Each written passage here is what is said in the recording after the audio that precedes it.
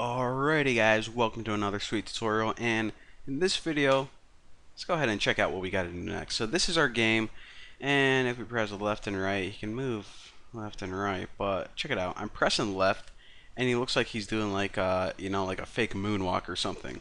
So it would be really convenient if whenever I pressed left on my keyboard, he actually turned left. That's what the player is probably expecting, so let's learn how to do that right now.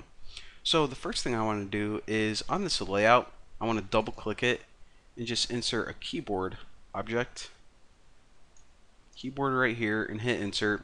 And that pretty much ensures that the user can use all the keys on their keyboard in the game. So by default, you saw that I can press left and right, but just to ensure that all the keyboard keys are being detected, you always want to do that. So another thing that I want to do is, now that our game can recognize all keyboard input, let's go ahead and basically what we're going to do is this.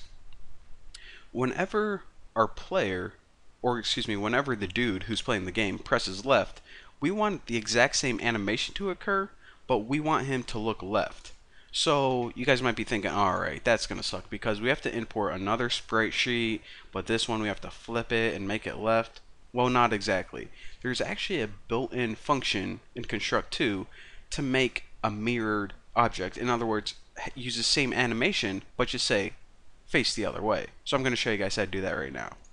In the event sheet, what we're going to do is we're going to add an event, and this is actually going to be a keyboard event, and we want to hit on key pressed. So basically, this is going to say when the user presses a key, and now you have to say, well, what key do you want to detect? And if you hit click to choose, and you can actually just press the left key on your keyboard, and it's automatically gonna fill this in for you. Hit OK, and then you just go ahead and hit done. Basically, this is saying is whenever the user presses the left arrow on their keyboard, and then we need to tell it what we want to occur. So in the action, just press OK. And the action that we want to occur is this. If you what we basically want to do is make the player look left. So again, the object we want to affect is the player. Now under appearance, there's this cool little function called set mirrored. Now double click that, and for the state, we're just going to leave that as mirrored and click done. So pretty much we're going to say whenever we press the left key on our keyboard, take this player and set him mirrored to where he was before. In other words, if he was looking right, make him look left. So now if we actually run the game right now, this is his default animation. I'm going to press left, he looks left. I'm going to press right, okay, nothing is happening. And the reason for that is basically the logic says start him out looking right. When we press the left arrow, make him look left. But we didn't tell the game when we press the right arrow again to make them look back in the default direction. So in order to do that, it's actually really easy. We need to add another keyboard event on key pressed. Highlight this and hit right on your keyboard. Hit OK and done.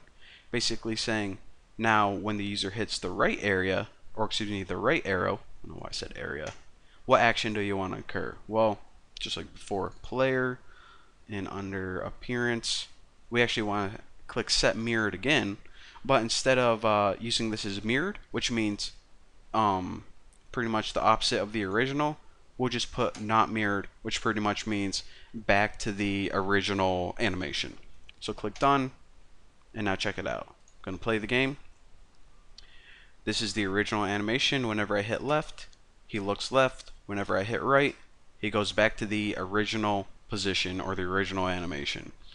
So pretty freaking cool. That's how we get our player to turn left and right. Again, once you understand the basics of events, it's actually really easy. And in the next video, I'm going to be showing you guys how to add more animations for the same player. Again, it's actually really easy once you understand the core concepts. So thank you guys for watching, and if you have any questions, ask me on my forum, buckysroom.org/forum. Can't seem to talk today, but anyways, I'll shut up now, and well, hopefully I'll see you guys in the next video.